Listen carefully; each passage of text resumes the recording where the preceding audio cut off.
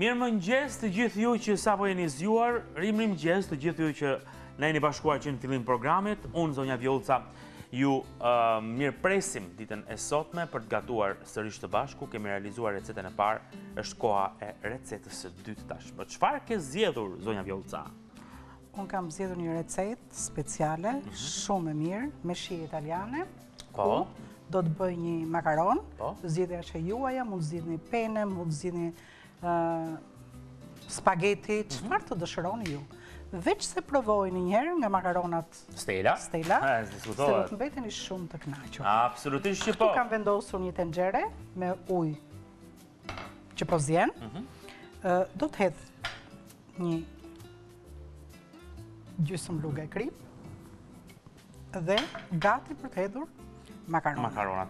Ndërkohë këtu po punojmë paralel. Okej. Do të hedh një çik vaj. Po, vaj ulliri ekstra i bie nga konat. 3 lugë gjelle. Po. Vaj ulliri. Me marti, ti mos pengoj. Po. Dhe Do të hedh hudhrat të paprera, kështu siç janë, për arsye se do t'i lëm sa të gatuhen të gjithë pjesa e salsës dhe do t'i largojmë. Dhe do të hedh dhe pak fare spec. pikant është ky. Pak, shumë fare pak pikant. Ndërkohë ne shohim grafikën në këtë momente. Shohim përbërësit e kësaj recete të dytë, propozimi i dytë i zonjës Vjollca është ky. Makaronat pene me domate dhe ullinj. 320 gram makarona pene duhet për të realizuar këtë recetë, duhet vaj ulliri ekstra i bie nga konat, 3 thelpinj hudhra, sigurisht që makaronat pene me që i përmonda duhet të jenë patjetër stela nëse doni shihet plot. Pak spec pikant po thoja, 1 lugë gjelle koper, 6-7 copa açuge, 800 gram domate e copëtuar në kuti, 100 gram ullinj të zi dhe jeshil, kripë dhe piperi zi, si dhe Majdanoz. Më Znj Vjollca, Urdhra. të bëj një pyetje. Po, shumë. Makarona pene me domate dhe ullinj. Po. Po se çka një emër tjetër kjo më duket mua në italisht? Unë thash që është një shije italian. Emri italisht. Po pra. Po nuk do të më kuptoshin anvisat, prandaj unë e thash shqip. Emri italisht është putaneska. Po pikërisht. Po. Pse nuk e përktheve? Po çka ka këtu për të qeshur? Asgjë, pse se përktheve? Nuk është fjala për kthes italisht, po është fjala për Mund ta quajmë ndryshe me kështu makarona kthese. Po. Se ju dini shumë mirë se si thonë këtë Makarona me domate dhe ullinj. Ose putaneska. Ose putaneska. Si quhet ndryshe, nuk po ja u përkthej. Recetë tradicionale italiane. Po. Tani ne nuk mund ta shmangim pa e përmendur që fare. shijen e salsave dhe të makaronave, ashtu siç ju gjithë rinia turreni mbas pastave, ne kemi Pas putaneska. e kemi dhurat nga komshinjt italian, kështu që kanë meritën e tyre dhe ne nuk mund t'ja mohojmë. Ne në kohën tonë bëni vetëm pastiçe. E mirë, okay. Edhe makarona kështu të skuqura me gjallë. Makarona me gjallë dhe ndonjëherë edhe me salcë kështu. Po me salcë. E bëni edhe?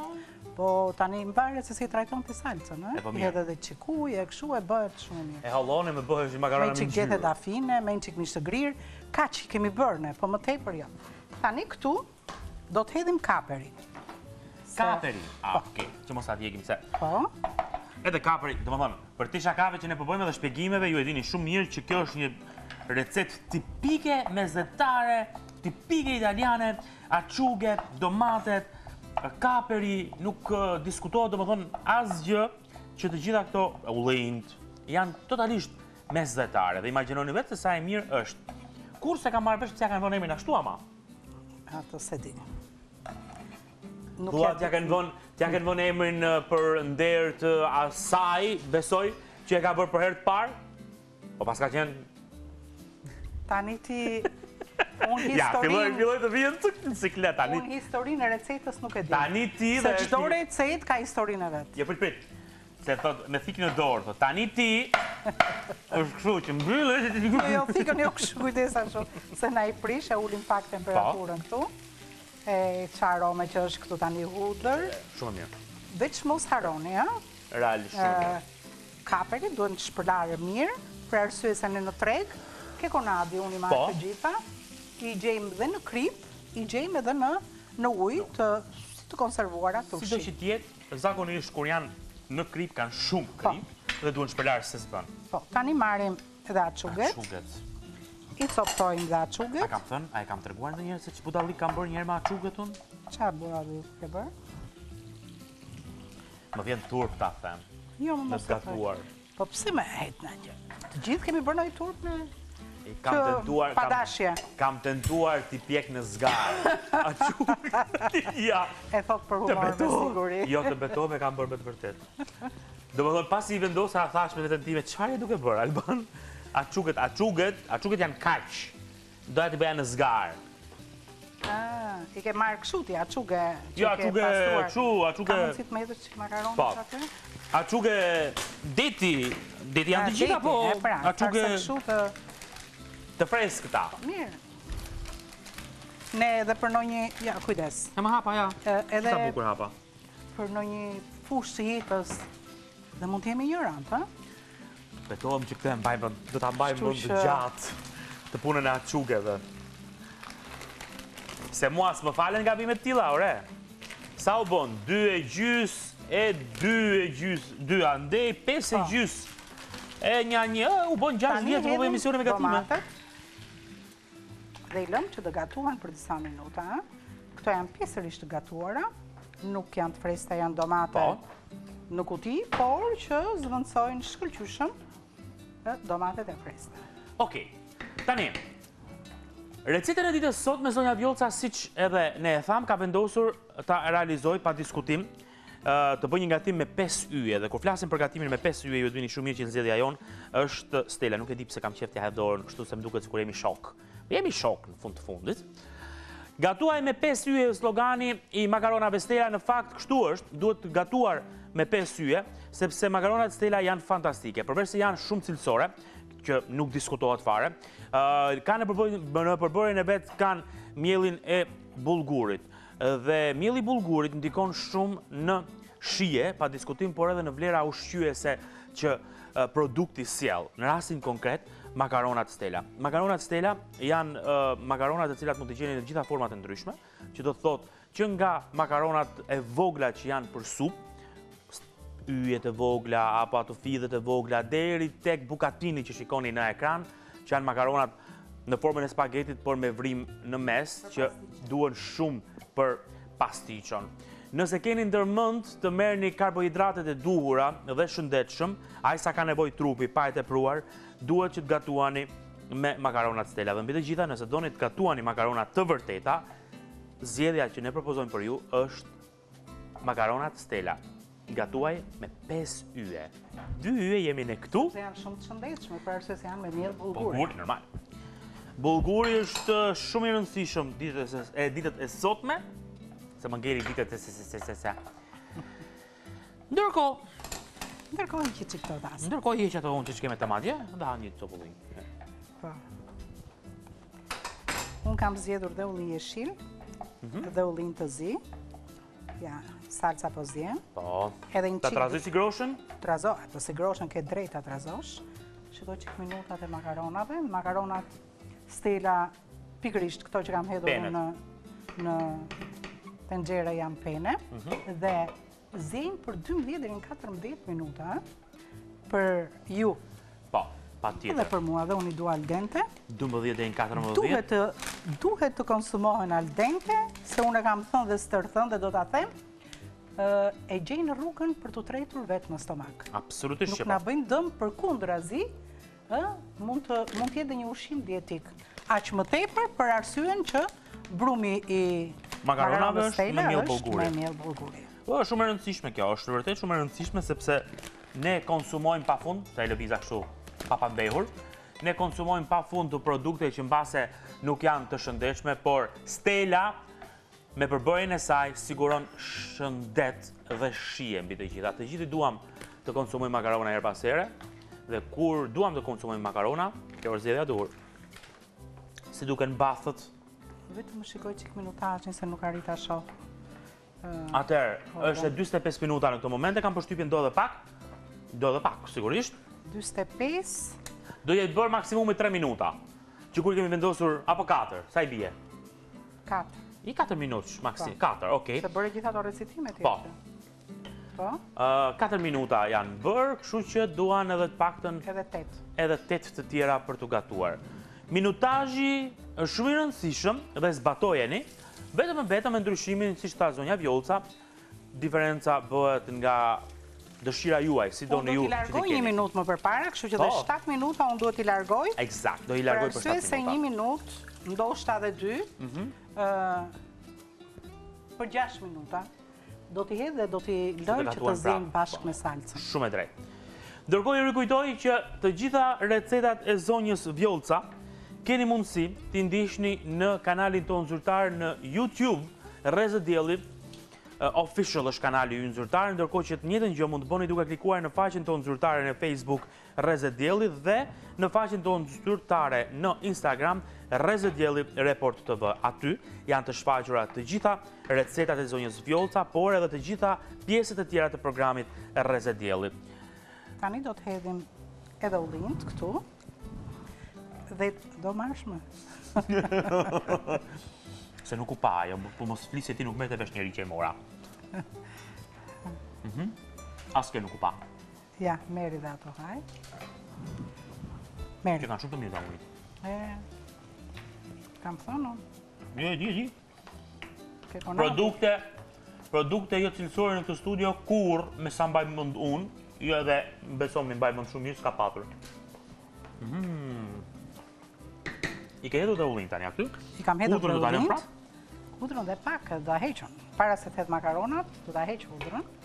I lëm kapakun, hiqi dhe ato, që të riun rehat. I lash aty, hiqi. Dhe kanë ngelur dhe shumë pak produkte për të realizuar dhe recetën. Unë nuk e kuptoj pse vazhdoj e ha në program kur më pengon të flas, dhe detyra ime është për të folur. Po çfarë të bëj, nuk i rezistoj dot.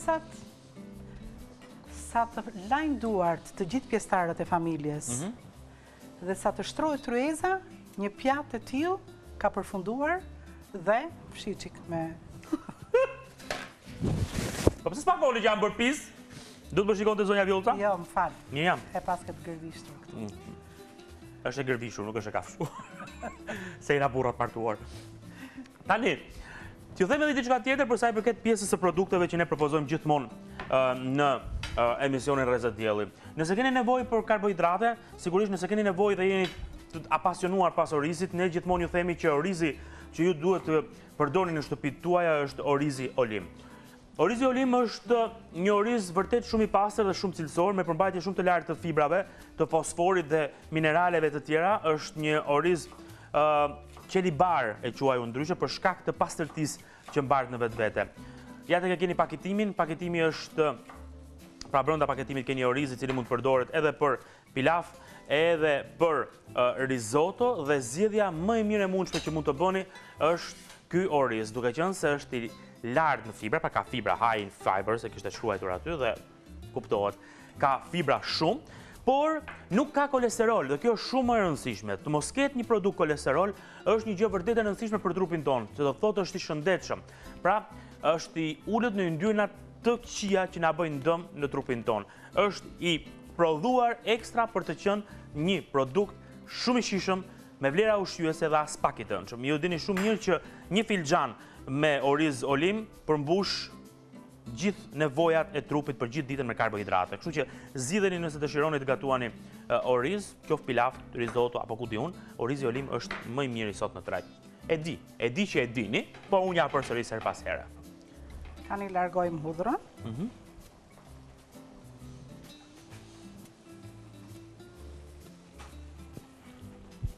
Po, fantastike është edhe kjo recetë e cila po gatuhet në këto momente.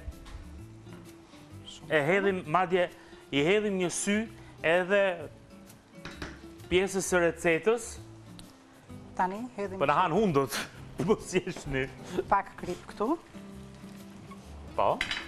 Pak piper të zi. Ndërkohë, në ekran kemi dhe recetën grafikisht makaronat pene me domate dhe ullinj, quajtur ndryshe dhe putaneska. 320 gram makarona pene. Vaj ulliri. Duhen 3 thelpinj hudhra. Pak spec pikant, një lugë gjelle koper, 6 deri në 7 lugë 6 deri në 7 copa açuge, po zonja Vjollca mu ta heqësh. 800 gram domate e copëtuar në kuti, 100 gram ullinj i zi dhe jeshil, kripë dhe piper i zi dhe majdanoz. Po pyeste zonja Vjollca pra për minutazhin, a vajti koha apo jo? Në fakt ka vajtur koha dhe jemi shumë okej. Ja tek është Hodha piperin e zi. Dhe hoqe picir. Kur të them unë mos ja hedh, s'po beson ti mua. Merr mendjen e arbrit.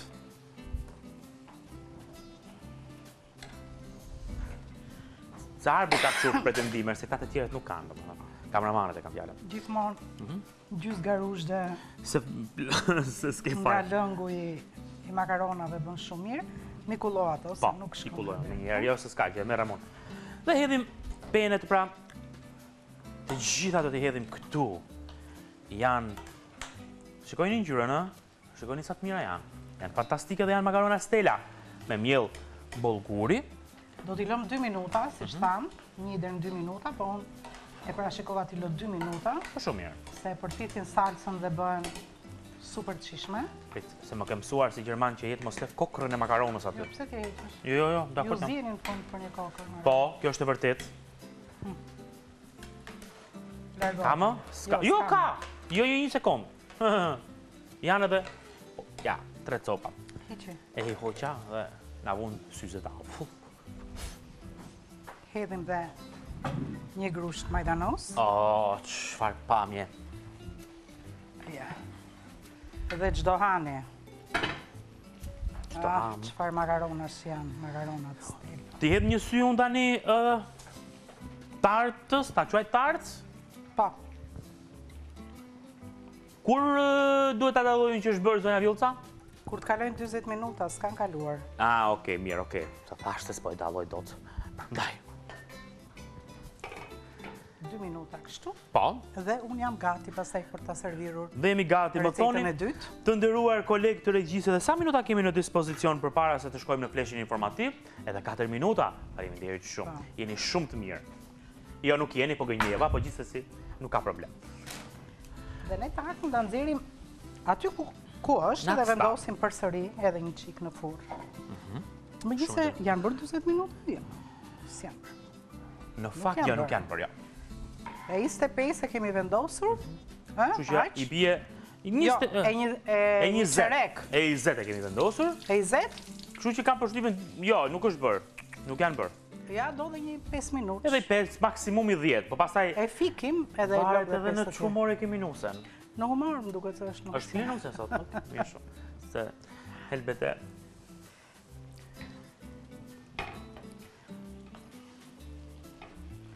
Arbri, këto makaronat janë bërë për ty sot. Sigurisht që jo, arbri. Ndërkohë ka konkurrencë. Përfundoj. Përfundoj, Okej, shumë mirë, për të shakave. Gjithçka është gati, e di pse them për arbrin. Është bërë pak pikante. E di, unë atë punë, e di, ai shumë piperi ke hedhur sa... Jo, nuk jam hedhur shumë. Po edhe speci. Po tani, pikante, putaneska është pikante. Kështu që... Sa me kënaqësi e kam këtë fjalën? E di. Urdhra. Shikojmë. Edhe fajtor për këtë mrekulli që shikoni në pijatë në këto momente, janë makaronat stela. Ja. Që në pamje dallohet se çfarë shije do të provoni nëse i bëni në shtëpitë tuaja. Që tani në ekran ju e shikoni se çfarë gjëje të mrekullueshme do ha unë vetëm pas pak. Ja tek është. Dhe më besoni, ashtu siç ka ngjyrën makarona, ashtu është dhe shija e saj. Se ngjyrë më të bukur në të gjithë stendat e supermarketit se makaronat tona nuk ka. Ka. E the me bindje këtë. Tani unë do sjell tartën. Dhe ju bëft mirë. Ka filluar të marrë një ngjyrë. Çfarë arome o zot madh. Nuk e di domethënë është. Ky emision po bëhet çdo ditë më i vështirë. Këtë kohë të buja këtë. Hiqi këti me ato duart e harta të tuat grise. Se jemi që jemi, e nxjerrim një çik nga Te që munazën thua? Po, kujdes mos e trondita shumë, more djalë. Po pse, moj vajzë? Po... Prit, hiqe? Po kjo është në piksu, ku tronditet kjo? Letëm pikset, ja të rëshiti dore. A ka mundësit ma japë qik se... Na, më mirë vetë ti. Mos hymë zanatit ti.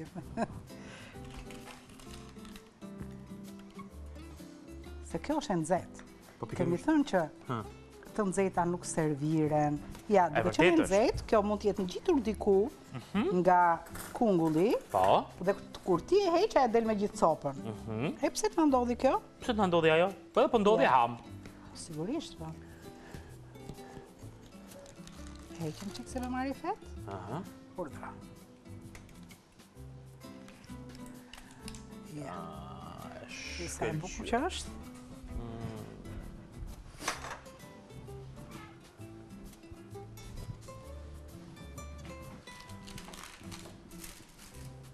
Unë nuk e hadu tani këta, apo ja?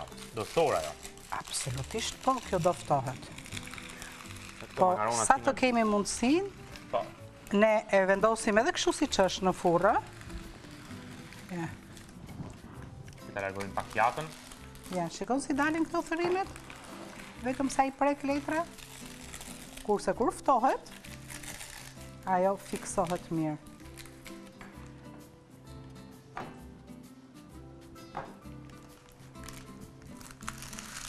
Nuk e di që unë pranoj të digjem.